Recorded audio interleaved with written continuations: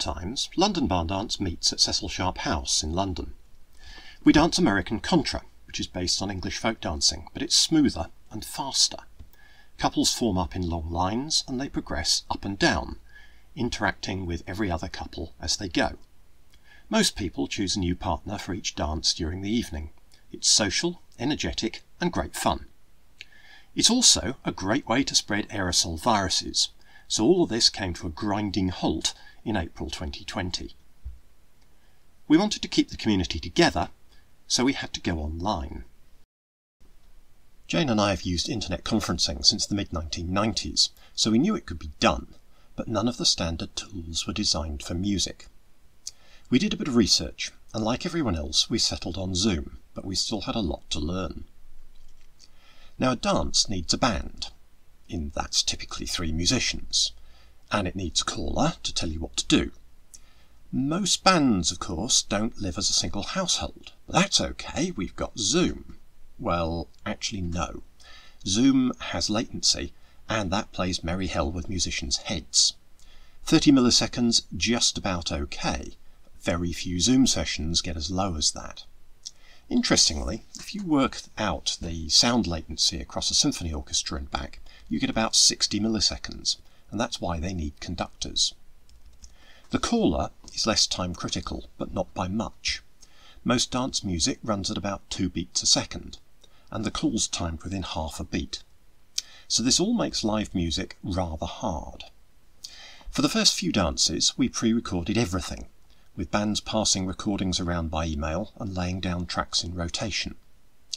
Later we used Jitsi Meet or Source Connect Now as a stage circuit, linking band and caller, and the caller then had to feed the mix into Zoom.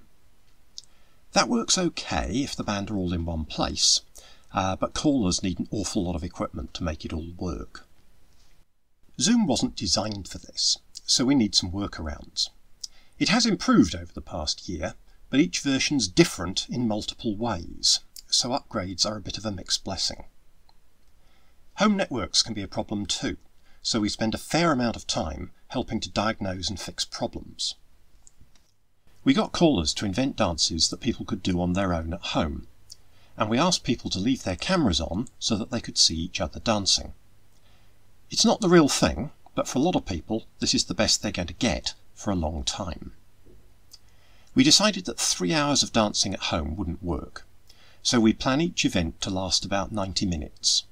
We have 6 dances, interleaved with other things. So we do a quiz, we interview the band, we have an interval with Zoom breakout rooms, and we make a video each month. We send out some music and a set of instructions for a dance, and we ask people to make a short video of themselves. We usually get about 15 to 20 contributions, and it's my job to cut them together into a composite. The first time we did this, we just said waltz, and while we waited for reactions, I had about 5 days to find a video editing program and to learn how to use it. I chose KDN Live, which is part of the Linux KDE desktop project, but it's also available for other platforms. It's completely free, and it's very capable. KDN Live is a non-linear video editor, so the first job is to collect clips into the project bin.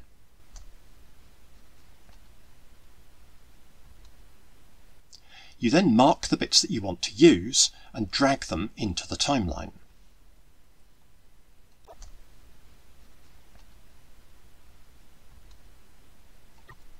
You can create title slides, including pictures, text, what have you, and you can apply transitions and special effects.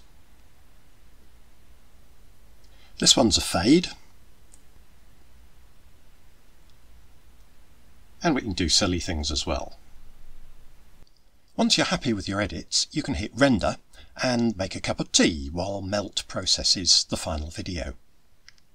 This can take quite a while. In fact, the whole process is very time consuming.